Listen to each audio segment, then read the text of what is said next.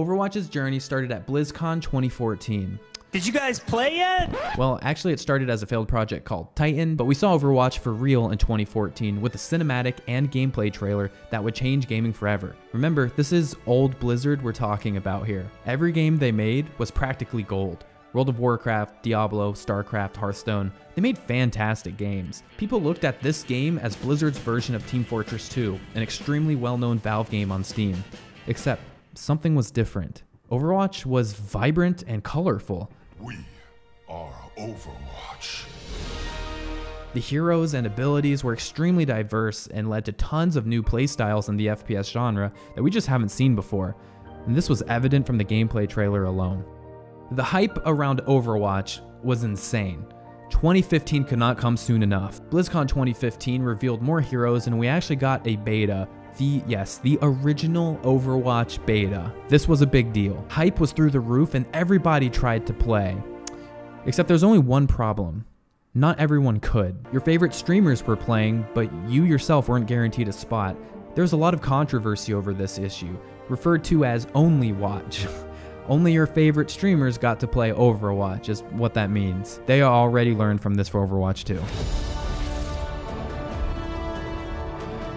2016 came and boy oh boy, release dates were here. Just 1 week before Overwatch was launched, Blizzard released the Dragon's Cinematic. This would become famous within the gaming community. You've seen it, your friends have seen it, your parents have probably seen it. Some of the best storytelling and lore we've seen in gaming. Do it then. Kill me. The very next week, the game launched, and the reviews were unanimous. Achievement in multiplayer shooter design. All Blizzard needs to do now is expand on what Overwatch so varied, so rewarding, and ultimately another seminal. Overwatch would go on to win just about every gaming award, and it took Game of the Year. Overwatch. These were the good times. Everyone was getting into the game. Cinematic shorts were being revealed for different characters that detailed their backgrounds and gave fans more context to the world of Overwatch. Seasonal events were coming out with new skins like the Summer Games event, and then Halloween gave us Junkenstein's Revenge. When the hour grows late and the sun sets low, which was the first major co-op PvE minigame ever added to the game. This was exciting because Blizzard was setting an expectation for new content to be consistently added to the game. I did it! Oh my god, that was sick! An arrow through the face! We got the achievements! We did it! 2 new heroes were added, Ana and Sombra. Sombra's reveal was an extremely popular set of cryptic codes and messages the internet tried to crack, leading up to her official reveal at BlizzCon in 2016. You probably remember when this was all happening. This was a big deal in the gaming community. BlizzCon 2016 would pave the future for Overwatch. After the Sombra reveal, they announced the Overwatch League. Put it out there. Leveled it up. If you decided to push yourself to learn the game, you could have a salary contract to compete on an official Overwatch team. Anyone who slightly cared about competitive gaming was all in. This was massive. Franchise teams across the globe. This felt like the beginning of mainstream esports. Step aside League of Legends and your organic growth. It's time for artificial hype. We'll talk more about that later. But at the time in 2016, this was pretty awesome. Everything felt so new. This was the future. Overwatch was selling tremendously well. It had a big content scene. People were taking competitive very seriously. Tournaments were getting set up. It was all happening so fast too. It only made sense that Blizzard stay ahead of the curve and start the actual league, right? 1 year passes and we find ourselves in 2017. These are still very good times. The competitive mode is fun. Big streamers are breaking out. New cinematic shorts are dropping. The Overwatch League is coming together. Frequent hero updates. The game's in great shape. Blizzard also drops the Uprising event, which is a major content update. It was co-op PvE, and it was a story mission that you could play with your friends. Now, this was exciting. The future of Overwatch was before our very eyes. This is what Overwatch would become. There's always this lingering excitement that any day now, Blizzard would release that next big piece of content that told more of the story. 2017 was also the year of the loot box debacle. Thanks, EA. Star Wars Battlefront caught a lot of heat in the gaming community. Battlefront 2, the loot boxes contain star cards, which makes your Boba Fett better than all the other freaking Fetts. By letting people with more money have an advantage over everyone else, Battlefront 2 transcends its Star Wars nature and becomes a simulation of real life. Why? And some governments began to investigate loot boxes as a concept in gaming. I personally never found Overwatch's loot boxes to be predatory. They don't affect gameplay, they're strictly cosmetic, and you get a free one every single time you level up. Which means if you play the game a lot... Yeah, I have too many of these things. Also, PlayerUnknown's Battlegrounds launched, and this was the first time we saw big Overwatch creators try new games. For the most part, everyone had brief fun with PUBG, but still considered Overwatch their main game. Let's move on to what began a root of an issue in Overwatch. 2017 saw 3 brand new heroes, Doomfist, Moira, and Orisa. Uh-oh. Yeah, hey, Chad. She requires so much more aim than other heroes. So much more aim! No way! These aren't exactly the healthiest heroes for FPS gameplay, but most of us didn't know that yet. The greatest offender here is Orisa. Having a new shield choice would mean less potential time on Reinhardt and Winston, which were debated some of the best hero designs in the game. But they weren't quite enough to push the game over the edge into problematic territory yet. Halloween would also roll around this year with the exact same Junkenstein's Revenge game mode. Interesting. We were happy to play it, but we were hoping for something new. Maybe next year. Now 2018, the game is 2 years old, and the Overwatch League began. What an exciting time to be part of the community. XQC, Seagull, Carpe, Surefour, IDDQD, Sinatra, Shadowburn, massive names, all playing in the league. Blizzard and Twitch ended up reaching a deal last second for the broadcast rights. However, XQC didn't play in the league for very long. There was some emote drama and more that caused his swift exit. Rolled and smoked my doggies. The general gaming community also started to get a lot better at the game. The competitive game mode was really exciting. Game balance was starting to matter a lot more to the community over time to keep things fair. This is disappointing, and the second I saw this, incredibly disappointing. That's like we should, our peers should know better. 2018 was very much still the good times. Then a brand new hero called Brigitte was revealed. Just doing my part. This is the bad times. If you ask most people, this is when Overwatch began to struggle. Brigitte is famously known as the most hated hero in Overwatch, a support hero that, simply put, was just too strong. He can kill her in a blink. She kills before she can blink. Yeah, you're not gonna get it. So basically, if you have a tracer and you stun her, you hit left click instantly and then you're left click and you'll kill her. You probably can do it the other way too. She came fully equipped with a shield as good as tanks, healing output that made characters borderline unkillable, including herself, and a DPS output that made her lethal if you were within her close range. And to top it all off, a major part of her kit is being able to stun you. As you could guess, nerfs were required, but a lot of time ended up passing, and people became upset and vocal over the poor balance. This was strange because so much feedback was given to Blizzard, but changes never happened. So, the delete Brig movement, it's a bit silly, isn't it, ladies and gentlemen? Or is it? You either had the Brig on your team, or you lost to the other team playing Brig. Nerfs finally came. Hooray. But they weren't enough. They were needed again, and again, and again, and again. It took years for Brig to be where she is now, and she's still annoying and playable. That just shows how strong she was on release. I wanted to go into depth on why Blizzard has had such a horrible time trying to balance Brig at all levels of play. Brig helped usher in a composition of Overwatch heroes famously called GOATs. If you don't play Overwatch, I'll explain this to you.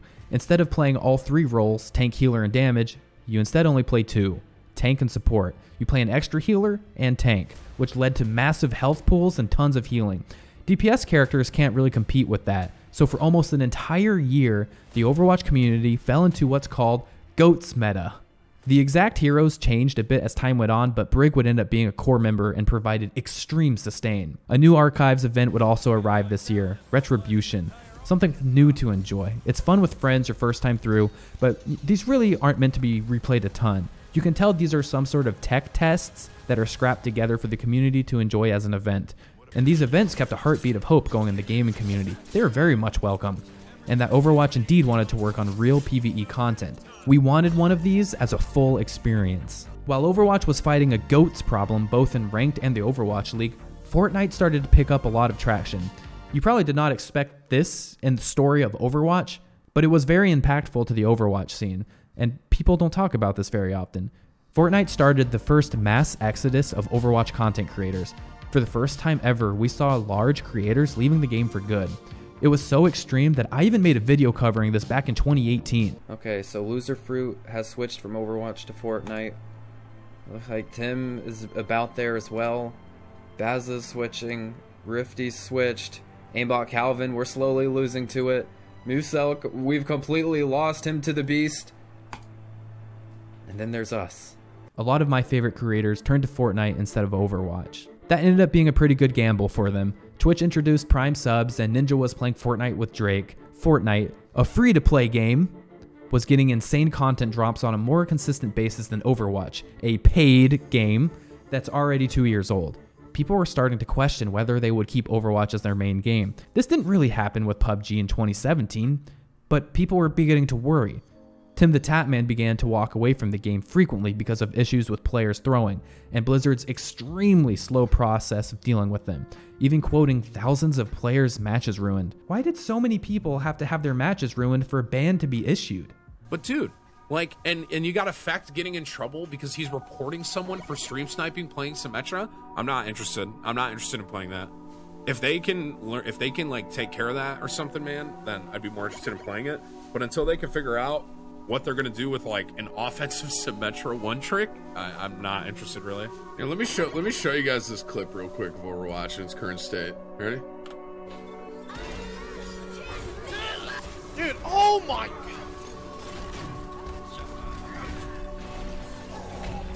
Stop it! Oh, dude, I'm done with my... When I mentioned before the problematic nature of the heroes like Orisa and Doomfist, we have obviously Brig. This clip showed that all together, they started to push the game over the edge. It was becoming problematic. Boy, howdy, does that look fun. Man, you guys spamming that I should play Overwatch. You're absolutely right. That looks so enjoyable. I streamed Overwatch when it was fun.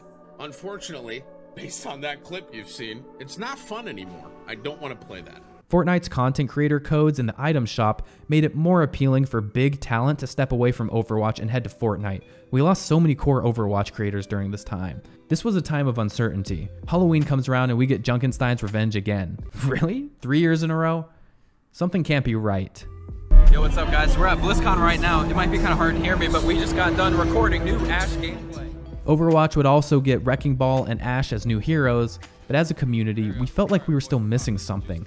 New heroes were expected, but it didn't seem like quite enough to keep up with other games. It felt like Overwatch needed something more. Game updates were slow, and Blizzard's communication was even slower. Michael Morhaime, the co-founder of Blizzard, then announced he was leaving the company. 2019 is here and Apex Legends comes knocking. This began another mass exodus of content creators and professional talent. Apex, another free-to-play game, has diverse characters and abilities like Overwatch, except it fits into the now mainstream Battle Royale game type. This was very appealing to the gaming community. It's like Overwatch, except free, and it's a Battle Royale. Goat's meta was still a problem this whole time. Why do people keep playing 3 tanks and 3 supports? Blizzard thought to themselves. Instead of fixing the supports and tanks that created this problem, they had a different idea. Greetings everyone, this is Jeff from the Overwatch team. We are introducing a feature that's going to give you more control over your experience, and this feature is called Role Queue. The 222 Role Queue system. This was a system that forced comps of 222 in every single match, a system that finally brought structure to quick play and ranked. You picked the role you wanted to play and then waited until a match could put a team together of people queuing for those roles. And boy, oh boy, did we wait. Turns out, people really don't want to play tank, and this made queue times unbearable, especially in ranked. Skilled DPS players found themselves waiting an hour for a single match. This had to change. Blizzard eventually worked on the algorithm until they got the times down for DPS back towards the 5 to 12 minute range. But if you played tank, enjoy your 1 minute queue times. Why did the Overwatch community not want to play tank? So, the DLC heroes, as I like to call them, aren't exactly friendly to tank gameplay. Constant stuns, boops, displacements, and overall loss of your character's control was frustrating, so people didn't want to play tank anymore. Tanks only had so many options with their abilities, and they were like giant meat piñatas that just had to take the beating and hope their team could heal them through the nonsense. The Overwatch community didn't expect to be waiting this long to find their matches, and if you played Fortnite or Apex, you got into your games quickly. Frustration was growing. Overwatch would roll out another PvE event, Storm Rising. I personally had the opportunity to play this event at Blizzard's HQ and with Jeff Kaplan himself. And I always love mystery heroes. And then we joke around, someday we'd love to make balanced mystery heroes. You know, I'm a little biased in saying this one's my favorite. It's another iteration of the short PvE events. They're always welcome, but they're short. The fun comes and goes. Then it was time for the big news. A sequel. Does this mean Overwatch is back? Yes. Yes, we are.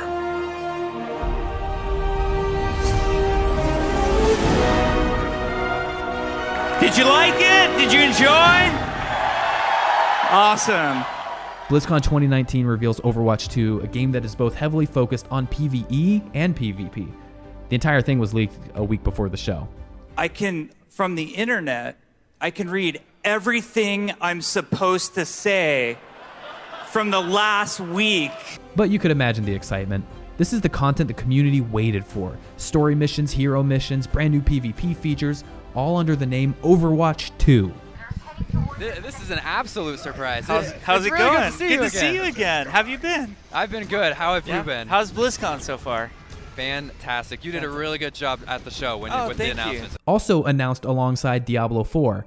This was a good day amongst some rather bad ones. BlizzCon 2019 allowed you to demo Overwatch 2, and I was lucky enough to be there in person and actually test it myself. The PvP felt similar, which was fine because I didn't expect it to change much, and the PvE was way more exciting than the previous Archives events. Okay, this was a good start. We had hope for this game. 2020 begins the ugly. This marks the last content the Overwatch 1 community ever got. Echo was the last hero ever released. BlizzCon was canceled. The Twitch broadcasting deal with the Overwatch League would expire, and YouTube reportedly paid $160 million to get the exclusive streaming rights for both the Overwatch and Call of Duty League. The Overwatch community wasn't too fond of this. YouTube streaming service wasn't quite as polished as Twitch, and on top of this, star Overwatch players were retiring from the game. There were less and less reasons to keep watching the league. Michael Chu, who's the lead writer of Overwatch, left Blizzard. This was a big deal and a sign of what was coming. We didn't know it at the time, but the internal state of Blizzard was rapidly degrading. Star creative talent began to leave the Overwatch team. Warzone releases, content creators leave. Valorant releases, content creators leave. The MVP of the Overwatch League leaves during the middle of the season to play Valorant professionally instead. When do you ever hear of a professional NFL player leaving during the middle of a season to go play in the MLB? That just doesn't happen. It was a slap in the face of the Overwatch League, and it embarrassed Blizzard in the public eye. Free-to-play games with consistent content bled Overwatch of their player base, and queue times kept going up. The 222 roll queue system was turning Overwatch into a queuing simulator. Overwatch was 4 years old now, and it still had a price tag. Free-to-play games were crushing it. This led to an idea: the Priority Pass. Now, what Priority Pass is if you are playing an impacted role, and if we're being honest and direct with each other, that's probably the damage role, meaning that has the longest wait time. If you are somebody who has a Priority Pass, you will get a faster queue time for that role. So now if you do want to find a match in reasonable time, you have to play something you don't want to? In order to play something that you do want to? This system doesn't solve our issues. Don't want to play tank and earn passes? Too bad for you. Now you wait 13 minutes so you can play Soldier 76 for 9 minutes. 2021 would be our first completely empty content year. Not sure I count a deathmatch map. BlizzCon comes back this year, revealing more details about Overwatch 2 after a year of going dark. They showed a ton of details about the game. This gave a lot of hope to the player base again. After hearing nothing for an entire year, this is what we needed. They announced that Overwatch 2 would also move to 5v5 instead of 6v6, one less player on each team. Overwatch 2 will be played with 2 teams of 5 players, consisting of 2 support, 2 DPS, and 1 tank. April would have the most devastating blow to the Overwatch community. Jeff Kaplan announced his departure from the Overwatch team and leaves behind just a single paragraph for a goodbye after almost 20 years of service. It looked strange next to Aaron Keller's full-page introduction. Clearly something happened here, and to this day we don't know exactly what. Sometimes rumors surface, whether it was Activision's pressure or Bobby Kotick, the CEO of Activision Blizzard, or just disagreements Jeff had with the team. Nobody's really sure. Talk about a blow to the fan base. Jeff Kaplan was highly regarded among Overwatch fans and was seen as one of Blizzard's last good standing members from the OG days. Things got worse. Left and right, Blizzard began to fall apart. Activision Blizzard continues to do damage control as a reckoning ensues, with them having perpetuated a culture of abuse, misconduct, harassment. Shocking and appalling news to break down for you today. A cascade of leaks and a Wall Street Journal article has started an avalanche of information that is exposing the truth behind Activision Blizzard's lies, and it leads all the way to the top. Former and current employees came forward with stories of what internal Blizzard had become. These were pretty shocking stories. Things were ugly. Blizzard had gone from a beloved publishing behemoth that consistently created popular IPs to a hated developer that wasn't releasing content. News seemed to be coming out on a daily basis of another Blizzard dev that was no longer with the company. The development teams had massive turnover, and the frequent change of leadership made content harder to make, and the CEO of Blizzard, Bobby Kotick, would become the face of Bad Blizzard. The controversy is still ongoing, and Blizzard has tried just about every PR try in the book to reclaim their once good name. They even went as far as renaming one of their Overwatch heroes, McCree. Renaming McCree is a PR stunt. Oh wait, what is that? His name was based on a Blizzard worker that was for a sexual abuse case. Jesse McCree was named after a former Blizzard employee who was let go amidst the allegations against Blizzard Entertainment. Now named Cole Cassidy, Jesse McCree would disappear from the Overwatch franchise. The Overwatch League at this point feels pretty hollow. There's not much excitement around the game anymore. The league is directly suffering from mismanagement of Overwatch. Viewership is down.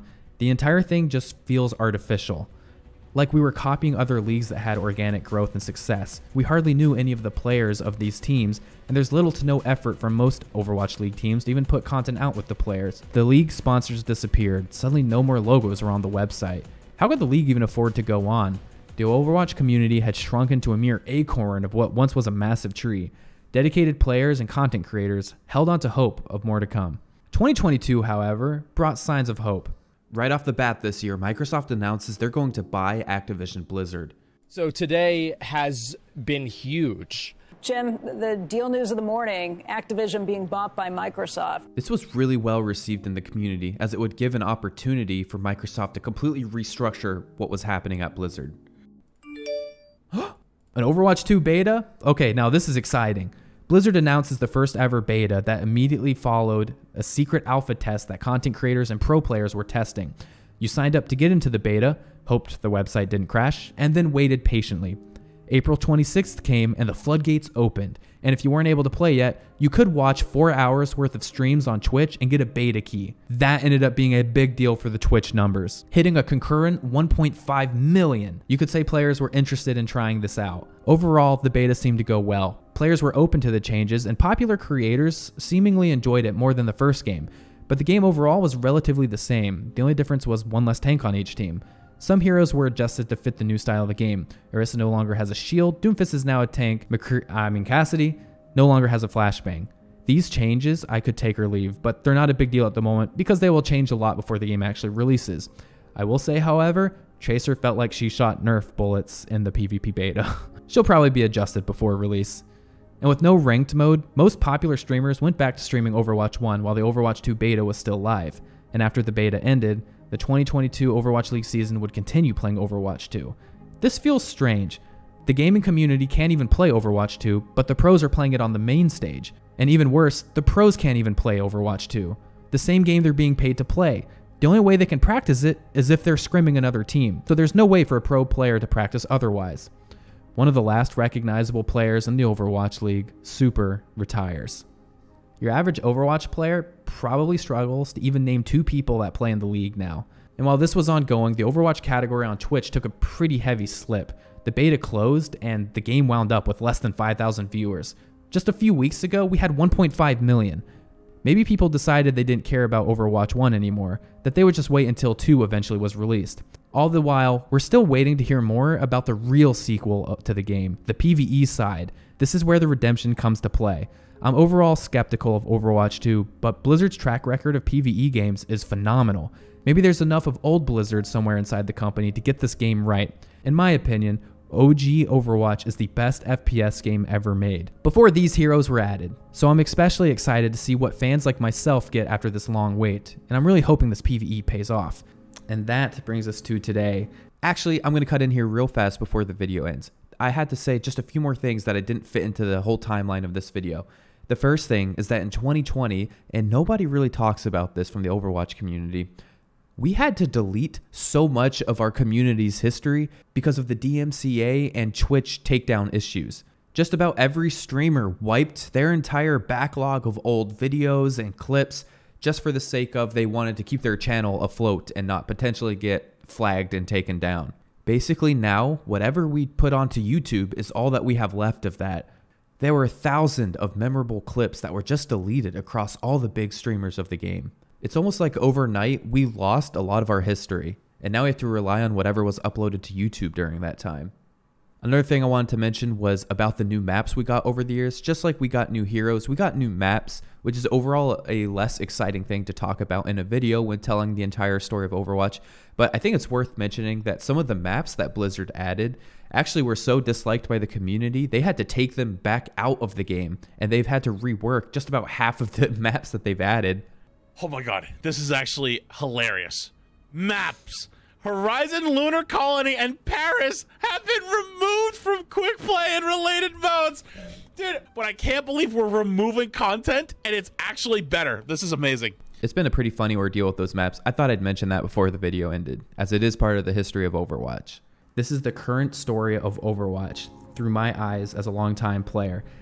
Thank you guys so much for watching this video, and to all of you, I wanted to say thank you to the Overwatch players, to those that have streamed this game, those have made YouTube videos and content around this game. Thank you to all of you guys for being an incredible part of such an amazing community. I seriously love you all.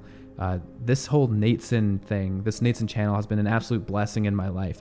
And a lot has happened in the last 2 years, good things, since I've made my last video. I know I was gone for a while, but it's just a blessing to be able to come back and, you know, tell a story of Overwatch, and I just absolutely love it.